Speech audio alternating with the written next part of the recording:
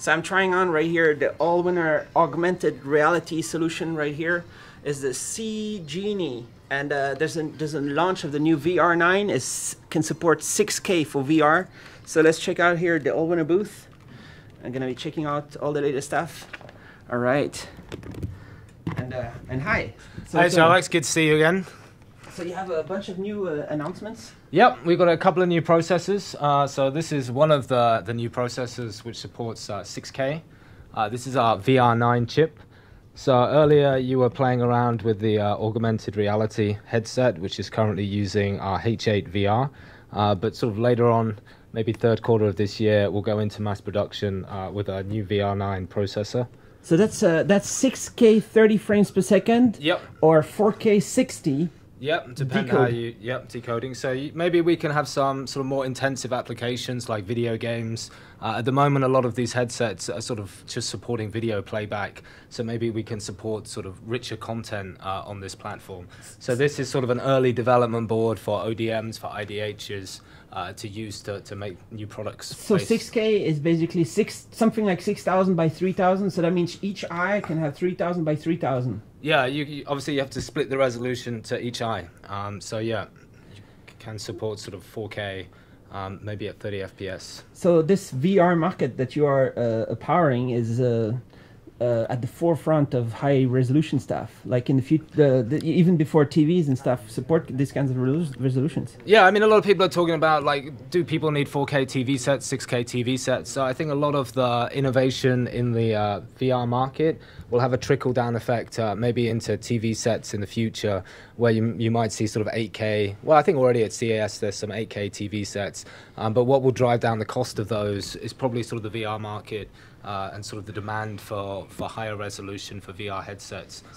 So the VR9 is ARM Cortex. How do you define it? Yeah, it's an octa-core solution using ARM A53s. Octa-core A53. Yeah. With a new GPU. With an Imagination GPU. Imagination GPU. All right. So we got all that. And how soon is this on the market? We're going to mass production, like I say, sort of third quarter, maybe around August time. August. And then you have another solution right here. Can you introduce these guys? Yep, so this is Peter, and this is Bruce. Yes. Yeah, Bruce, Hi. he's the general manager for Business Unit 2, focused on, tablets, VR, and Android solutions. And I'm Peter P. I'm the overseas sales manager for the BU2. And now I will introduce, A63, which will come out in mass production, in July and August this year. And it's a 64-bit chipset, 28 nanometers with 4-core A53. And the GPU is very powerful with Mali-T760MP2. And it can support, 2K. 2K. Yeah, 2K. Yeah. So this chipset will design for the high-level tablets and the 2-in-1 tablets and some education tablets. All right. And so that's 28 nanometer. That means you're talking about double the display, double the GPU, yeah, half the power consumption. Yes. Something like that, right? Yes. But still a quad-core ARM Cortex-A53. Yes. And so you're talking with all the tablet factories and design houses. Design house, ODMs. Yeah. How soon is this? In 1 or 2 months. 1 or 2 months. Yes. So the Allwinner A63. That's the next step right here. Yeah. Yep. Yeah. And just to correct one thing, this will be running a Mali-760. Mali, GPU. Yeah. It's the Imagination processor that's in our H8 VR series. Which is actually in this one. And that's correct. You have the team of that product over here. Yeah, cool. Hello. So Hi. who are you? What? What's your name? Daniel Sa. Okay, Yeah. I'm Lucia. And you're working at this company right here, C-Gene. Yeah. And C-Gene is an augmented reality company. Yeah. This is the product you're doing? He is the co-founder of the CG, and I work for the Allwinner technology. Cool. Okay. So you put H8 in here, and octa-core, and there's OLED display. Yes. 2 OLED display, 1280 by 800. Yes. And is this on the market? Can people buy? Yes. Yeah. Yeah. About how much? $1,000. Around $1,000. Yeah. You have a dual 1280 by 800 OLED Yeah. powered by the Allwinner H8, which has a Power VR, which is octa-core Yeah. A7. Yeah. Yeah. Okay. A7. Okay. Cool. That's awesome. All right. And you have all these Okay. different lenses here for different glasses, or? Yeah. It's designed for those who wear glasses Yeah. to make it clear when using this product. All right. Cool. And there's lots of other stuff here at the booth. Yeah, so we're covering sort of 5 main segments at the show this year. So we have sort of the usual tablet range, some sort of educational products also over here, sort of VR headsets, point of sale machines, also AI speakers are very popular at the moment. So what is going on with these? Yeah, these are sort of a kid's sort of companion toy. So you can talk to this and interact with it, and it'll sort of tell you a story. It has been singing a song for the last 5 minutes, so I kind of powered it down. Yeah. So yeah, if singing. you want to keep your child entertained, you can just sort of plonk that in front of them, and they can Listen to the chicken. you can talk to the chicken. It goes beyond listening You can talk to the You chicken. can talk to the chicken. What is this? Yeah. What is the chipset inside? For this will be A33. yeah. So this using the A33 on these products here. All right. Story machine. Yeah. So it's a quad core A7 in there, and with that kind of performance, it can do voice assistant. Yeah, it can do voice assistant. It could do more, but at the moment they're just sort of using the voice feature on this product.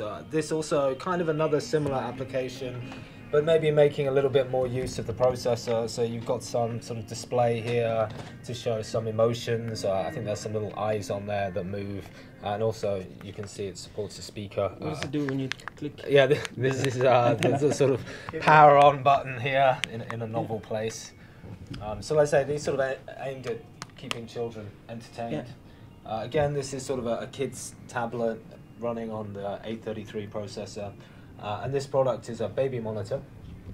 So you've got a little IP camera here that's linked up to it. So you can monitor your children while you're not in the room. All right. And then we have some slightly more powerful tablets. This one's kind of interesting. Can do like a panned video shot. So if I just go into here and select the camera.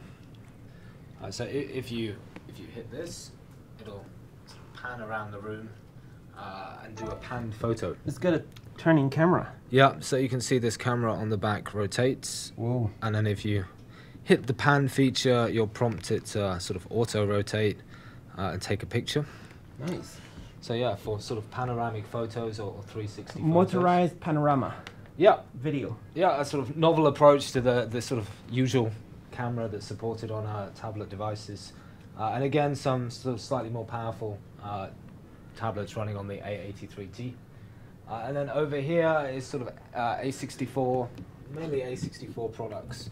So at the moment, we've just sort of got GMS testing for Android 7.0 on our A64 tablet platform, which is sort of the cheapest A64 solution on the market. So we're currently sort of promoting that and just showing a range of solutions that are currently running Android 7.0.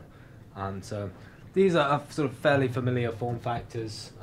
Again, there's a 2-in-1 laptop, which seems to be quite popular at the moment. So you can just take that out the dock. And that's running sort of some Google productivity store apps. So you can do some desktop publishing, or you can do some word processing and these kind of things.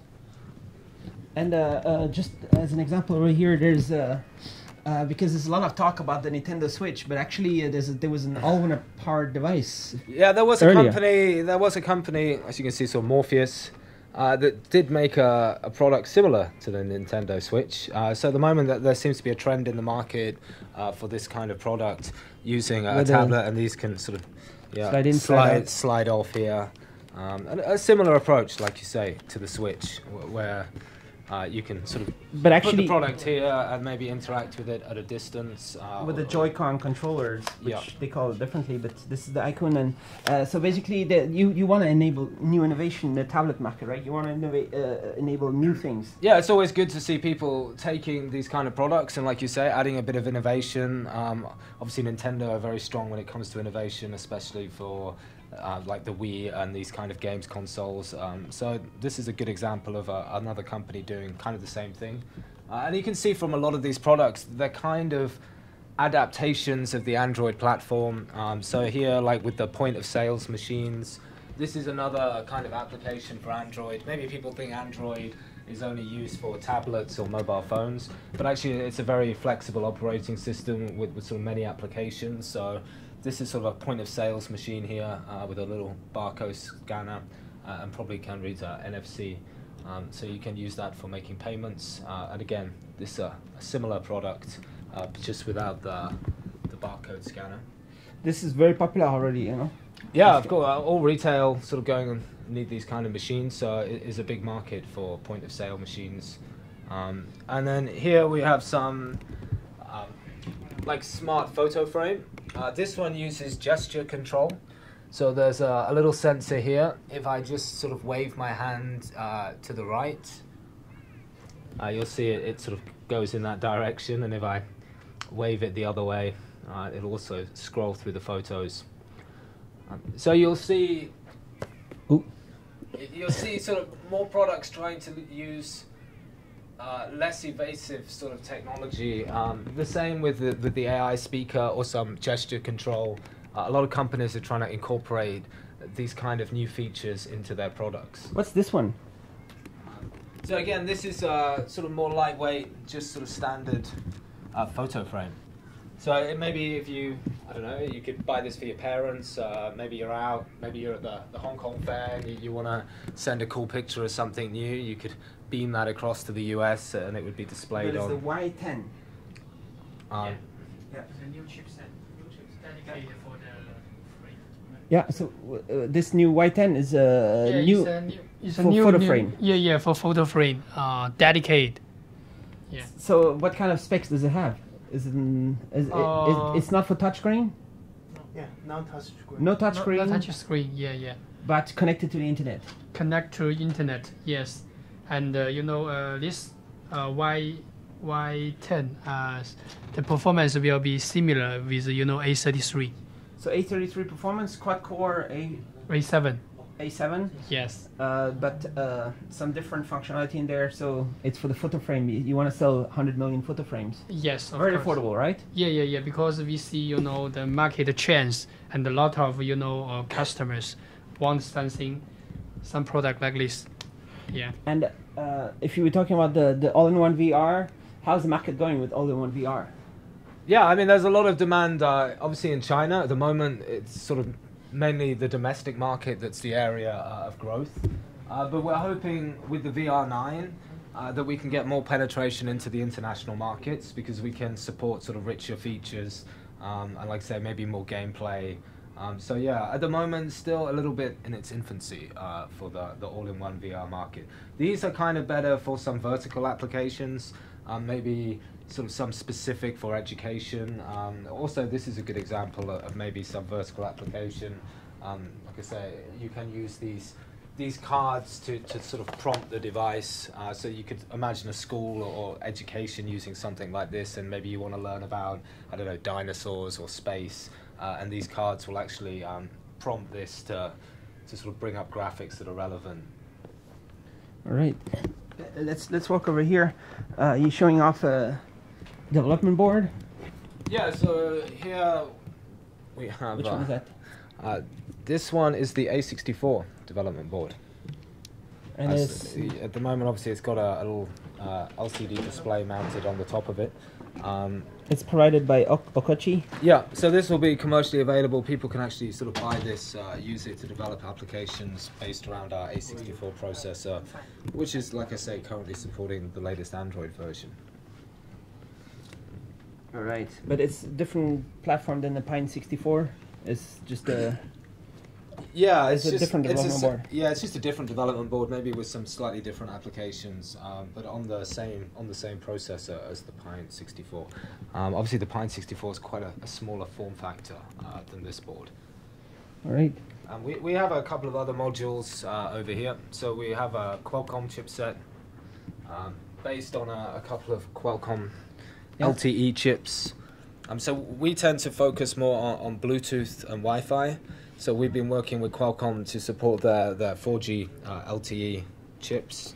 So this is something we've worked together with Qualcomm. So what are we looking at here? It's like a module that would slot into a main board.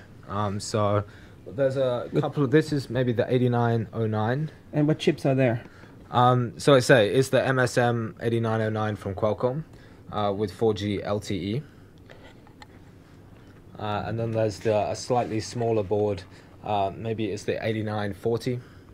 And are those like Snapdragon 200, 400 series kind of? Yes. Yeah. Is the one you've been marketing also in tablets, right? But now this is more for IoT or? Still mainly for the tablet market, just for sort of developers to play around with maybe applications that require 4G connectivity. All right. And you do AI speaker. Yep, so this is like a really hot sort of product at the moment. There's a lot of demand on the market for supporting voice platforms like Alexa. Wi-Fi is not connected. See, she knows I'm talking about her. Yeah. But unfortunately, as you can hear, the Wi-Fi is not connected. But yeah, ODM called Tonely makes this product. Obviously, sort of marketed more at the US, UK, and also Germany currently supports Alexa. So this isn't something we'd sell domestically. This would be aimed at the international market. Nice. So total support for the APIs from Amazon Alexa, potentially Google Home. Yeah, maybe in the future there's sort of a multi-mic array solution in here with dual mics that can use sort of far field detection to obviously detect the wake word. And you're going to see, like with the gesture control, this kind of sort of hands-free technology being applied to a lot of solutions. So I think in the speaker market it was sort of Bluetooth, then it was Wi-Fi, and now we're moving in the direction of sort of voice control, similar to sort of Siri and what. And you support that on the R16 with Tina OS. Yeah, so the R16 is sort of our smart home chipsets. So we have sort of R40, which a couple of companies are making development boards using that, and another chip, R18, that sort of supports Trust Zone and some other features. And all of those products are aimed at maybe robot vacuum cleaners, smart speakers, these kind of solutions. All right. So that was lots of new things here at the Hong Kong Fair. Yep. And some customers coming by and. Yep, so we'll have some meetings later to talk to some customers, and obviously I'll have a wander around the fair myself and see what's out there on the market. And maybe there's more stuff in the Hong Kong Fair built around our application processors, but at the moment these are just a sort of sample of what's available on the market.